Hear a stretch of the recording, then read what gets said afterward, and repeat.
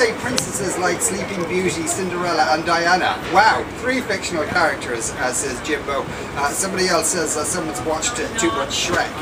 And somebody else on Twitter says, no gowns or jewels, there's going to be a lot of disappointed little girls.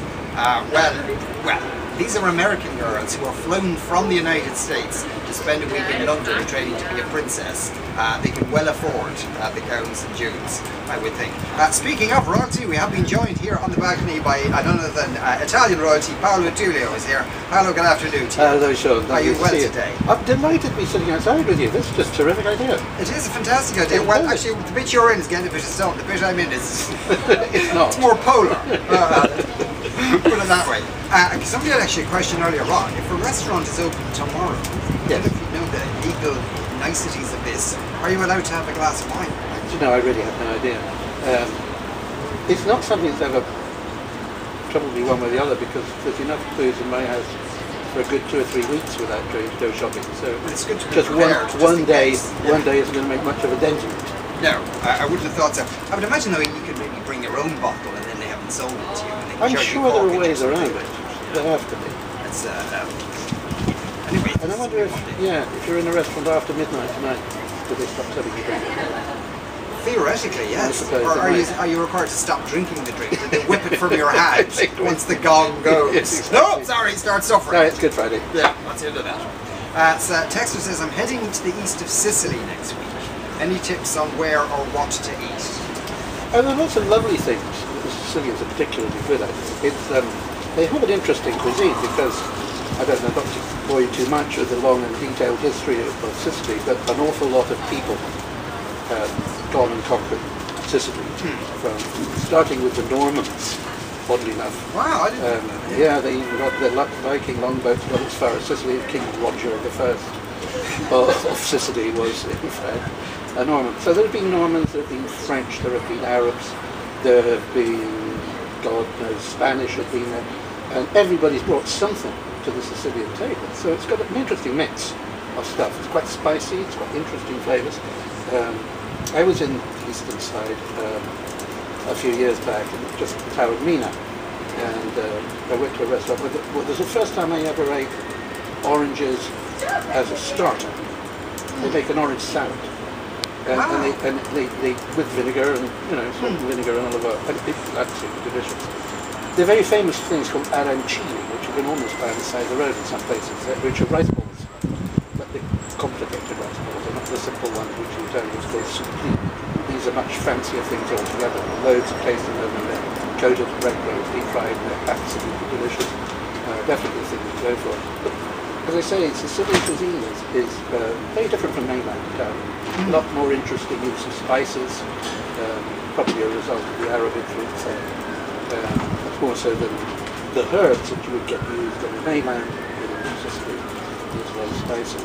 And by the way, when I was there, I asked this guy who runs a travel agency, I said, you get a lot of visitors here during the summer, a lot of tourists, and he said, oh yeah, we get a lot of Italians coming here, which I thought spoke volumes for the Sicilian mindset. Well, they do see themselves as a race apart, absolutely, really, don't they? Yes. And any Italians coming over there taking things over. That's very interesting then, because that doesn't actually, what you've described there, doesn't really sound that Italian at all. No, a lot of the things that they do, and I think, of course, pistachio comes, the nuts are used in everything. Some cakes, they do a lot of sweet things. They really launch themselves into that whole Arab sweetmeats thing. So they do an awful lot of very sugary dessert, very sugary sweet, intensely sweet, almost too much for our taste, but it's one of the things I like. I'm sure you had a good time there. Best cannoli I ever had was in Sicily. Really? That's interesting. I mean, they are theoretically Neapolitan. Yeah. There you go. Theoretically. On that question of can you have wine tomorrow in a restaurant, Paulie Kilkenny says, we bought our own wine to a restaurant last year. A guard out was passing the restaurant, came in and gave out to us, then said if we kept the wine under the table and not in public view, he wouldn't confiscate it. a very Irish solution. Needless to say, his mixed message was a bit confusing, says Paulie. That's not confusing at all. Welcome to Ireland. Ray in Letterkenny says, a hotel in Letterkenny was done last Good Friday for serving a glass of wine with a meal to a tourist from South America. The guy in the hotel thought he was a resident. The judge made them contribute a large fine to a local church. I think that law should be scrapped. That's right.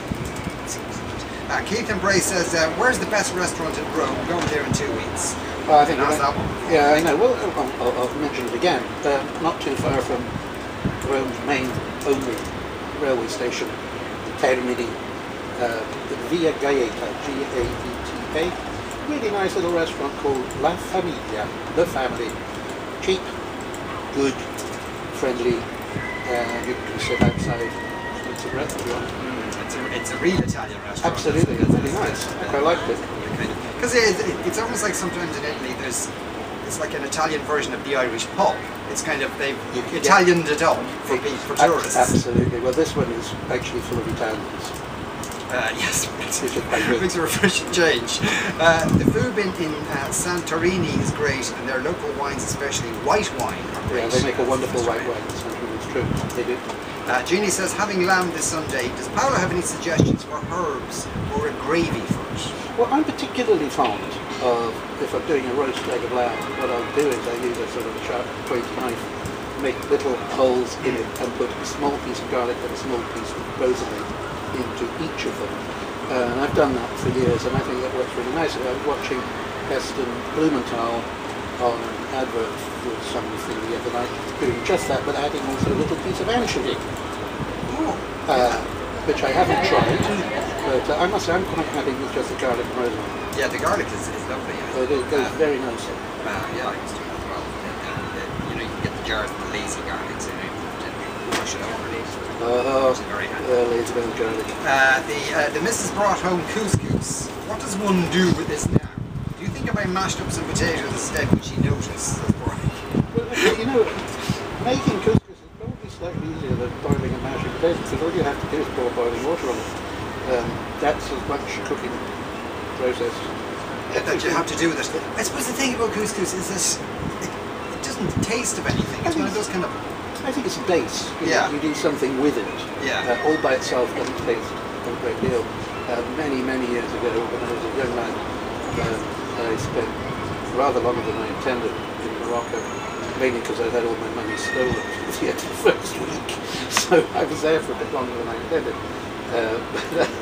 There were two things that I had to eat a lot of. One was olives, and one was couscous, because it was cheap, it was all I could afford. Didn't eat either olives or couscous for about 10 or 15 years after that. Flashbacks. Quite enough of it, thank you. But yeah, you really have to combine the cleverly with other things. It's just like we do with mashed potato. I mean, with mashed potato, you put something in it, butter or mustard or cream, you can add something to it. Now, all by itself, it wouldn't be that right. No, I wouldn't agree.